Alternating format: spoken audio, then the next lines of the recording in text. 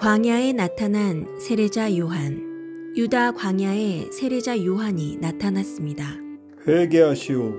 하늘나라가 다가왔습니다. 모두 회개하시오. 아주 옛날 예언자 이사야는 이 사람에 대해 이렇게 말했습니다. 광야에서 외치는 이의 소리가 들립니다. 여러분은 주의 길을 준비하세요. 그분의 길을 닫고 고르게 하십시오. 저 사람 이름이 뭐야? 참 특이하네. 옷은 또 왜 저게 뭐야? 이름은 요한인데 저 옷은 낙타털이래. 늘 가죽 벨트를 하고 다니더라니. 먼지 나는 광야에서 먹을 게 있나? 뭐 먹고 산대? 메뚜기랑 들꿀을 먹으며 산다나 봐. 예루살렘을 비롯하여 유다 각 지방과 요르단 강 부근 사람들이 요르단 강으로 요한을 찾아왔습니다. 요한님, 주님께서 저도 용서해 주실까요? 주님께 돌아왔으니 이제 새 사람이 되어야겠죠? 자, 세례를 받으세요. 저기 봐요. 바리사이파 사람들 아냐? 그러네. 저 뒤엔 사두가이파 사람들도 오는데. 우와, 엄청 몰려오네. 세례를 받으려나? 웬일이래?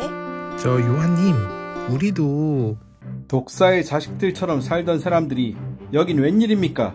닥쳐올 징벌을 피하라고 누가 알려주던가요? 요한, 아무리 그래도 우린 말씀을 배운 사람들이요. 그럼 회개했다는 증거를 행실로 보이시오. 합당한 열매를 맺으란 말이오. 그거 참 아브라함의 자손들에게 너무 심한 거 아니오? 아브라함이 조상이란 말은 아예 꺼내지도 마시오. 하느님은 이 돌들로도 아브라함의 자녀를 만드실 수 있어. 도끼가 이미 나무 뿌리에 닿았으니 좋은 열매를 맺지 않은 나무는 다 찍혀 불 속에 던져질 것이오. 당신은 누군데 이런 소리를 하는 거예요?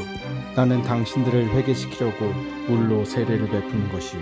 내 뒤에 오시는 분은 성령과 불로 세례를 베푸실 것이오.